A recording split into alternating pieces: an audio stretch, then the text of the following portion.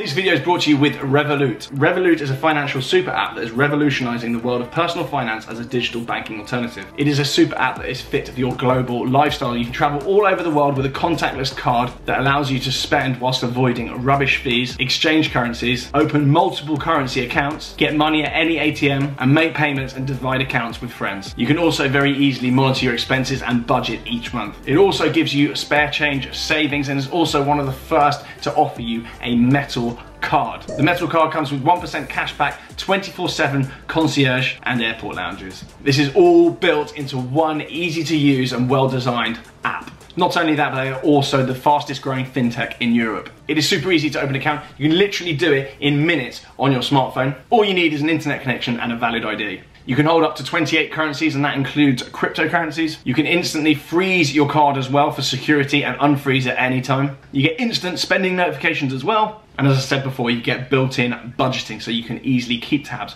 on your spending. You can exchange currencies within the app, super simple as well. Up to 28 currencies instantly exchange and avoiding rubbish rates. You can also send money globally very quickly within the app. Any of your friends and family on Revolut, you can instantly ping them cash anywhere in the world. You can also get access to gold, crypto and stock trading directly in the app as well and keep tabs on those. And there's even a function for kids. You can teach them how to manage money with Revolut Junior as well. I love it because I travel all over the world with my YouTubing. Well, not right now anyway, we're currently in a pandemic, but most of the time I'm traveling around the world filming, and I love Revolut because it's flexible, it's simple, and also it's very secure, and I avoid getting ripped off on rubbish fees wherever I go. And also one thing that's very good for me as well, I'm a bit of a scatterbrain, so if I don't have my card on me, I've effectively got my card when I've got my phone. It is a virtual card built into your phone. Wherever your phone goes, your Revolut card goes with you. So if you misplaced the physical one, or you just left it at home, you're fine. So then exclusively with this video, get your free Revolut card or £5 starting balance using the link below. That £5 you can use to spend on some treats to stay in the evenings or whilst we're going through this current lockdown period. That offer won't be around forever, so make sure you get involved. It'll be in the pinned comment and in the description. For now though, let's get on with the video.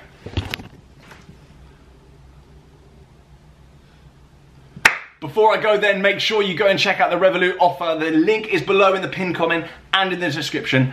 Now it's finally time to go. Get in the mix, get involved, and I'll see you all very soon. Bye!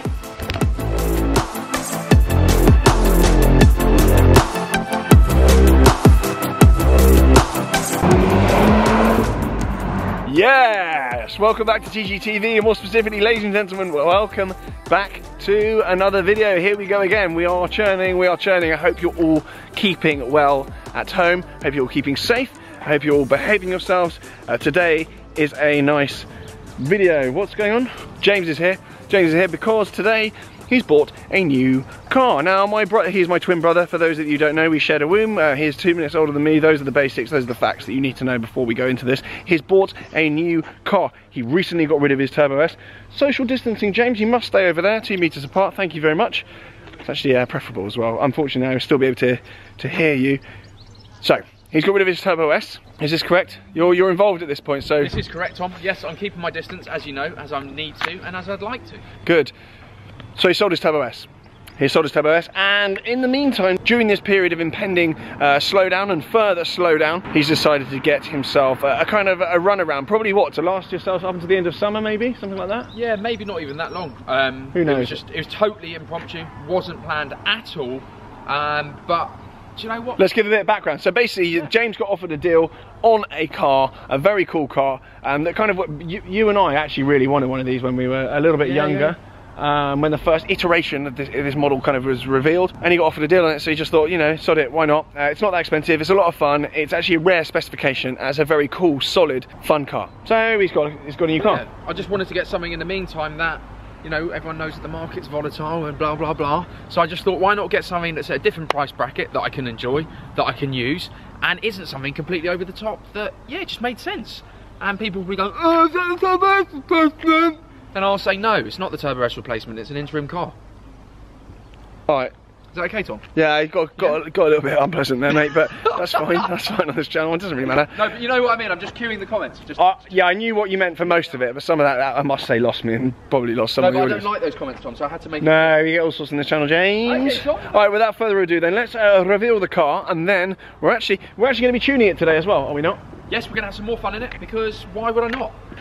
We're going to be tuning it. So your new car and you're tuning it at the same time. James, that is very good. Usually we turn this into a 4-part series. However, time is of the essence. So let's get on with it.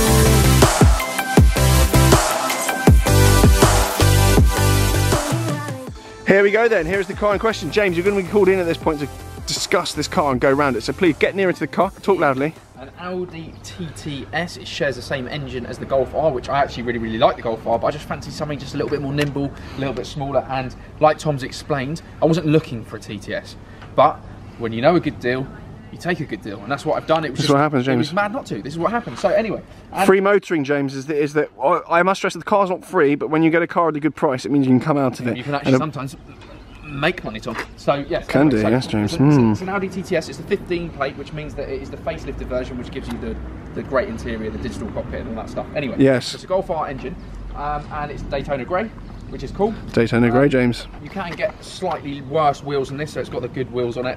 Don't ask me what they're called. It's got the red calipers, which are a factory option, with the TTS emblems on, so that's quite nice. Obviously, with the TTS, you get the silver mirror caps as well. Lovely, James. Cool. Yes. But I think, you know, chalk or cheese, love it or hate it, this is what I really like about it. I've seen privacy glass, James. Yes, there's privacy glass at the back, Tom. Yep. But this is the bit I like. Oh, we like dark grey with red, James, Yeah, because. Really, Thank you. You may step back into the frame now. It matches the calipers and stuff. Yep. And running through quickly as well. We've got same spec as my F12. Do you know I've got an F12, James? Yes, Tom, I do. I actually, you know, this is why I got it. Anyway, Good. no, it's not. It's got Bang & Olufsen as well, which is a nice little touch. Eagle-eye people will notice it is actually a manual. Manual, now, James. Going to go, why get DSG? I had DSG. Stop having a go at them, for God's sake. No, but I did have DSG in the Golf GTI, and do you know what? I haven't had a manual car to have a bit of fun in for years. Yep. Since the days of my Saxo VTR. Yeah, you had a Saxo VTR, it was chaos. Yeah, since then I haven't had a manual, so obviously I couldn't change if it was manual DSG, could I? But the deal still stood, and the deal was good, as we've been through. Very rare, James, because if you look at most of these on Auto Trader, James, I like Auto Trader. That's sick. That one. Reverse. There we go. So anyway, so that's it. So it's a manual 6-speed TTS, low mileage, lovely 30 odd K on the clock. Yes. Immaculate condition, lovely. Red, you may not like it. I think it looks cool. I think it works. It works. Really nice. Let's come around the back, James. It's got the spoiler at the back. We put to the back. We put it in oik mode as well. If you saw my the wing goes up and down, James. If you saw my Turbo S as well, Tom, you'll realise I quite often like no badge, so it's debadged as well. Yeah, that's sick.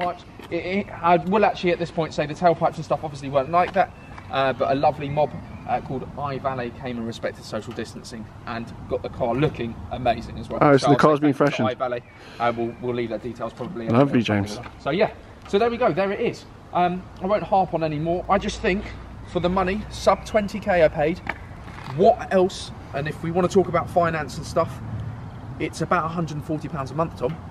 Wow. So what else? £140 a month? I don't want to lose, you know, I could lose the amount that this car cost me on buying a Turbo S replacement in this market condition. That's my point on it. What, you could lose 20 grand? I could lose that in depreciation in a month. If you buy like an idiot, yeah. I mean, I don't think cars are tanking that quickly. No, but I'm just saying, who knows? So I mean, if you bought a McLaren, yeah, you'd use double that in 5 minutes. So, power-wise then, what are we talking? I think they're around 300 brake standard. Like, and what are we hoping to get out of a tune today? I think they go up to 375, 380 brake. Little bit increased noise, a bit more. I think just usable fun. It's 4-wheel drive power. That's going to be quick. Yeah, it's going to be a lot of fun, James. And obviously turbo, so there's a lot of torque. Right, should we get the car in, get tuning, and then we'll whiz through this? Yeah, let's do it. Wonderful. Rolling her in then to DMS. Oh, we're at DMS, by the way. I forgot to mention that. We're at DMS. We're back here. I like turning here, actually. So we're back at DMS.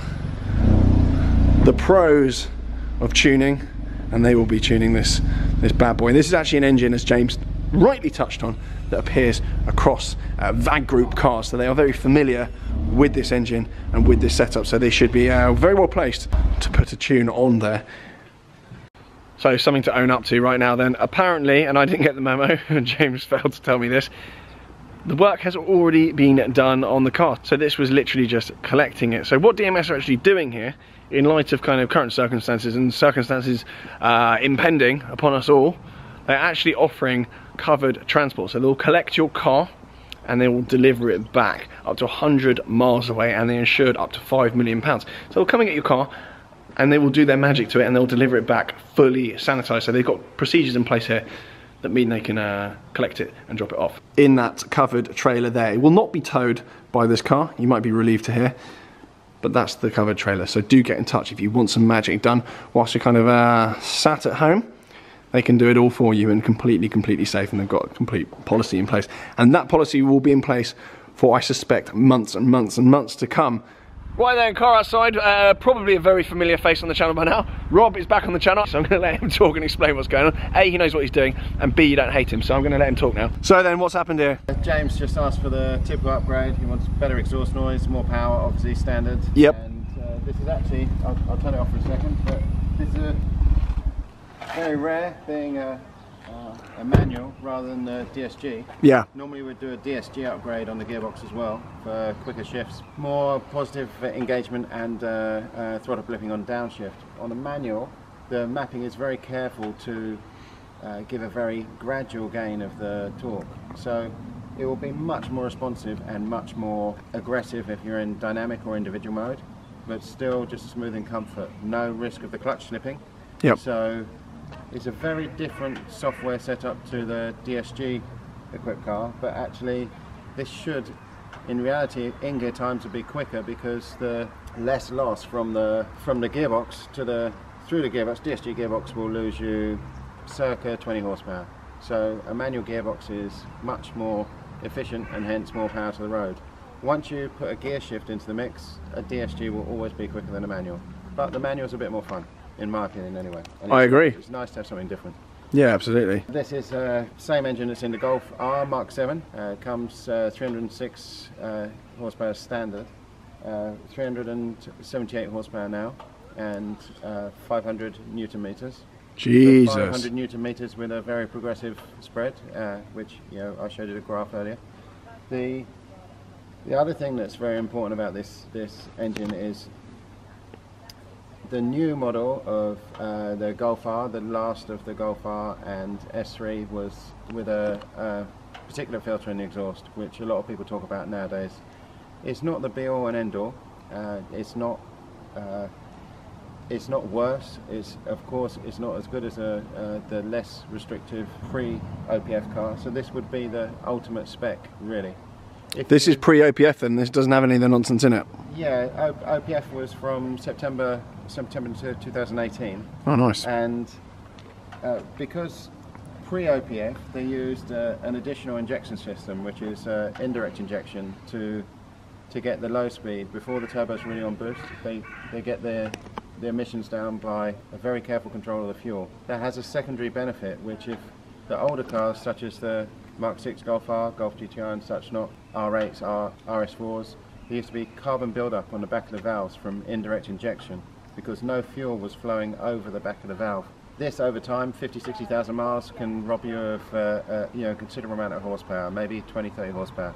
Wow. The benefit of the system that's on this car, which has an indirect injection as well as a direct injection, although the design of it was for giving you better efficiency off boost and low speed, it actually it's spraying fuel on the back of the valve and keeping it clean. There's no carbon buildup. I've actually put a scope down here. We took spark plugs out, put a scope. We can see very clearly on the back of the valves, completely clean. Particulate filter cars don't have that system anymore. So essentially, no benefit or anything right now. But in 50-60,000 miles, some of those cars will need a carbon clean, whereas this will never leave. This actually, as the car loosens up, it will only get more powerful. Really? Yeah, so you like that? Yes, like that. Yeah, you enjoyed that one. Ah, perfect. So there we are. Some technical knowledge. And we've done the exhaust valve control and James specifically wanted a bit more crackle burble on overrun. Because he's a moron. Yeah.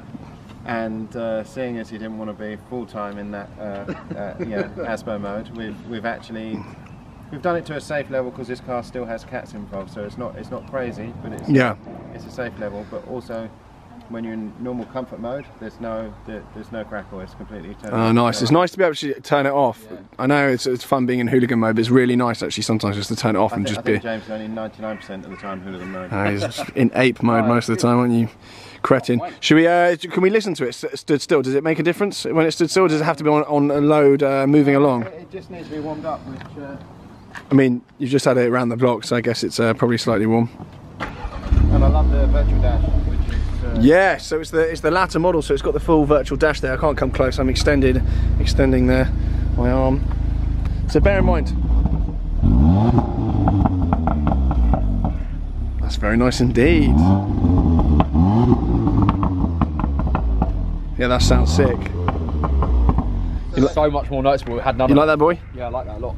So it's nothing like a stock car, but it's also doesn't sound. So it doesn't sound like you just put it on. No, it doesn't sound like it's been through Halfords backwards. It does sound. It sounds semi-factory, but for people in the know, they'll know there's a difference. Yeah, no, it's lovely. Very nicely done.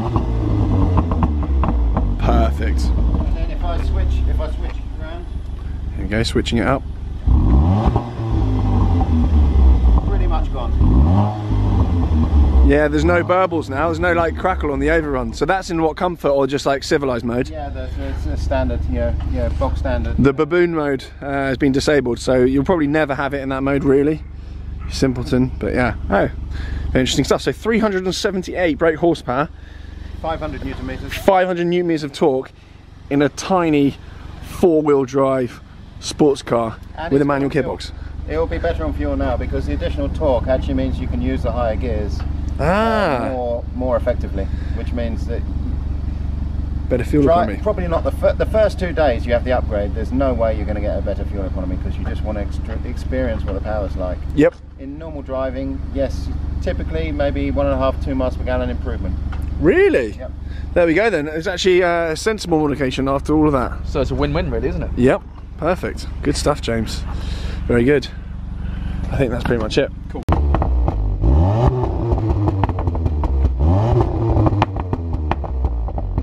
Perfect. On that note then, thank you so much for watching. Do remember to subscribe and make sure you follow my brother on Instagram because the exploits of that car will be televised on his Instagram. Make sure also you check out the guys at DMS, the best in the game. You know about DMS by now. There's plenty. Oh, it does sound good. Enjoy that. Has he gone? Don't really know at this point.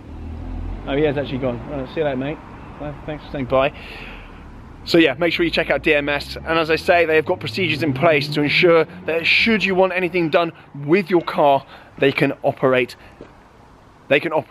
with their new procedures. So make sure you go and check them out, put your car in, and get in the mix. Keep me updated as well. If you do have anything done with your car, I want to know about it, and I will be picking some people's cars that have been tuned to film with on my channel because I'm very interested in this tuning side of things. So do DM me if you've had your car down here, and we may well do a video together in the future, which is quite cool. Anyway, thank you so much for watching. Do subscribe, blah, blah, blah, and I'll see you all very, very soon. Bye now. Before I go then, make sure you go and check out the Revolut offer. The link is below in the pinned comment and in the description. Now it's finally time to go. Get in the mix, get involved, and I'll see you all very soon. Bye!